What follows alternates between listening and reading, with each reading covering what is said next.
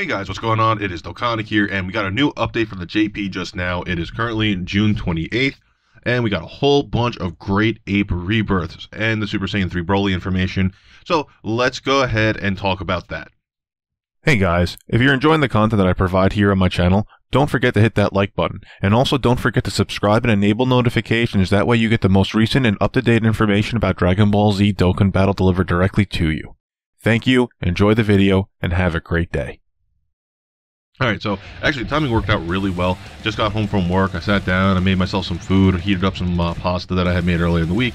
Sat down to just get some notifications from my Twitter that there are new great apes coming out. I jumped on the Reddit. They were literally doing translations in the middle of me checking this out. So I got this at perfect time. I got all my pictures and everything. Anyway, let's go ahead and jump into it. We have a whole bunch of new cards that are available right now. Now, if you saw my video earlier, I'm going to save the Super Saiyan 3 Broly for the last card, just so you get all the new ones first. If you don't know about the translations for the Super Saiyan 3 Broly, he's going to come towards the end of the video. So, we have the Strength Great Ape Raditz Rebirth, the Agility Great Ape Vegeta, Physical Great Ape Kid Goku, and then we have the TEQ Super Saiyan 3 Broly, the SSR, then his TUR version, and then we also have the new TUR Physical Super Saiyan 3 Broly. And that's the free-to-play card that is available on the Berserker of Destruction event. Let me tell you, that card, his new Dokkan Awakening, he's actually a pretty freaking sick card for free-to-play. For you new players, make sure you grind him out to Super Attack 10. And I mean, honestly, if you are brand new, you might want to consider throwing some dupes into his dupe system, or throwing some orbs into his dupe system. But anyway, well, let's go ahead and jump into what this is. First off, thank you to the Toaster of Fun for making the JP download information available to us on the Reddit. I'll have a link to his Reddit post down below, and also for translating everything. So go over there, go ahead and thank him, upvote his post, and throw some comments in there too and thank him for all this, because without this I wouldn't have this information. Translation time, let's get into it. Transcendent Great Ape Raditz. His leader skill is when HP is 30% or higher, Ki +3, and attack and defense +30%. Not great for a leader. Stats are HP of 9021, attack of 7801, and defense of 4898. His super attack, again, still typical, double Sunday, does supreme damage, so no immense there. Actually, none of these guys get immense except for the Super Saiyan 3 Broly, unfortunately, and that's only the tech one. Passive skill, attack and defense 12% up per key orb obtained. Chance to go Great Ape 2 times, and his link skills are the Saiyan Lineage, Saiyan Warrior Race, Brutality, Nightmare, Giant, Saiyan Roar, and Rebirth. So, not really that great in terms of links.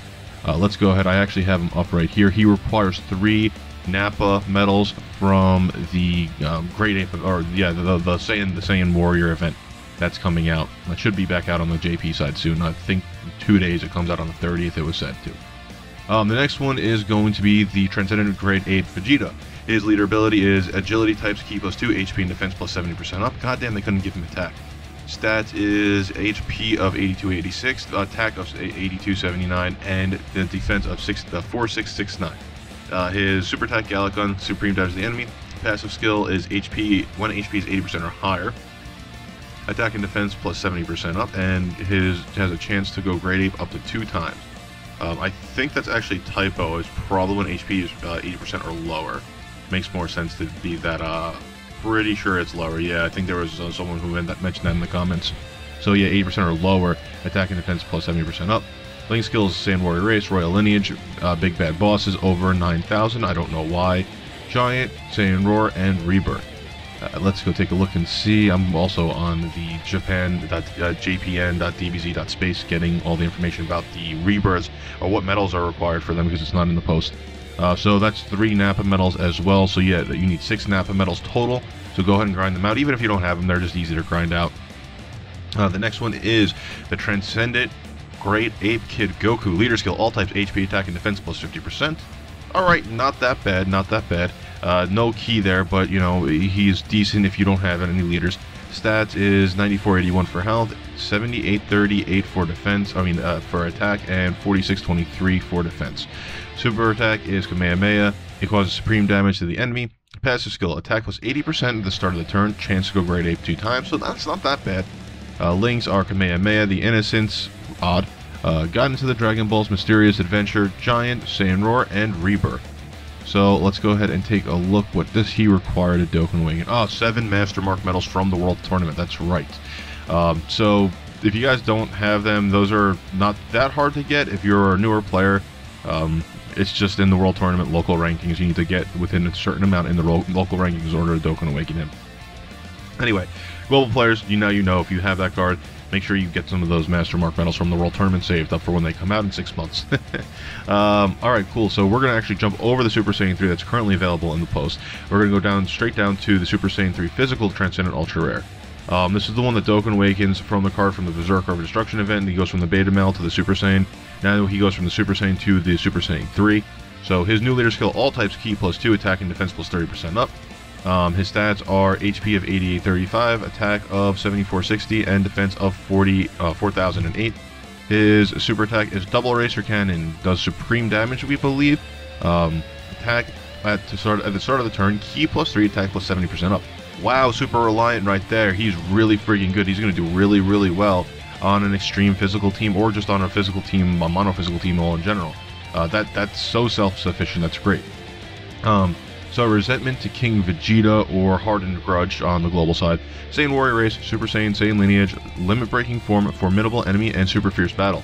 He Dokkan Awakens with 35 medals from the new Super Saiyan 3 Broly event, which I don't have any information about right now.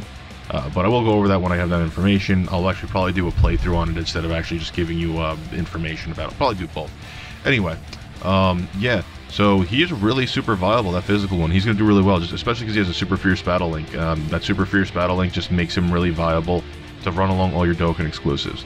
Now let's go ahead and just re-jump back into the Super Saiyan 3 TEQ Broly. For any of you who've already seen this video from me, feel free to skip over it. Let's start off with his SSR version. His leader skill is Extreme Tech cards, Ki +2, all stats, attack plus 100%. To heroes, its Tech cards get all stats plus 40%.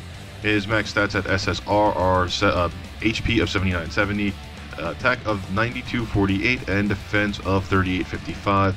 His super attack double eraser cannon causes immense damage and greatly lowers defense.